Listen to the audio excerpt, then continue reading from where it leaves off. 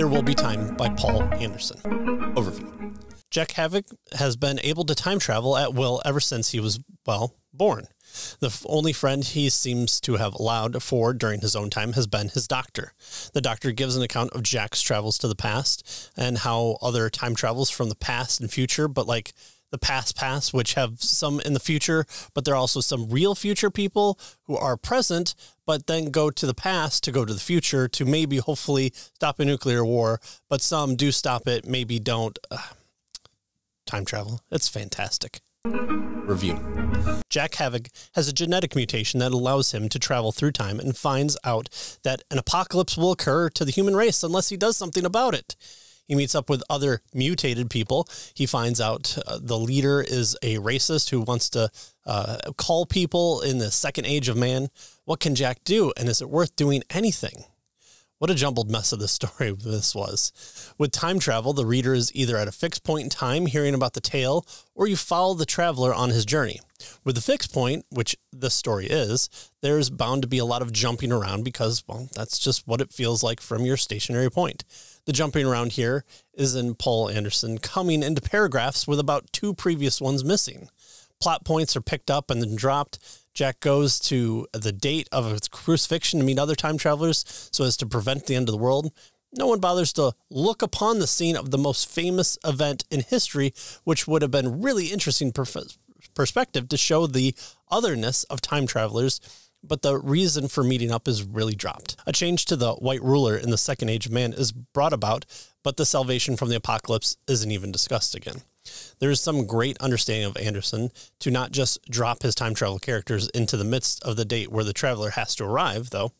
He understands how much information gathering would have to be accomplished, how slow it would take to amass any wealth and influence.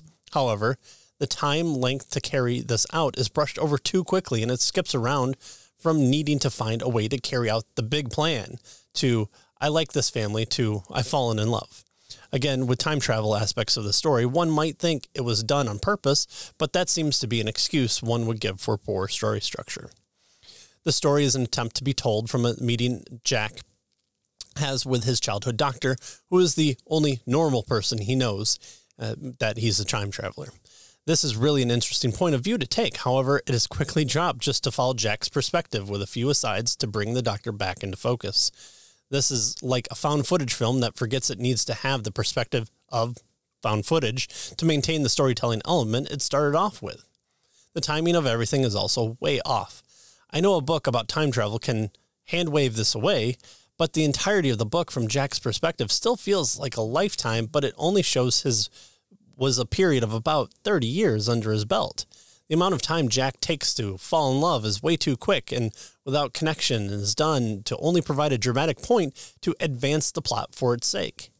The emotion is tread on without the build-up to pay it off in the end. The final 20 pages of this book feels like the final act of a book. It's so rushed.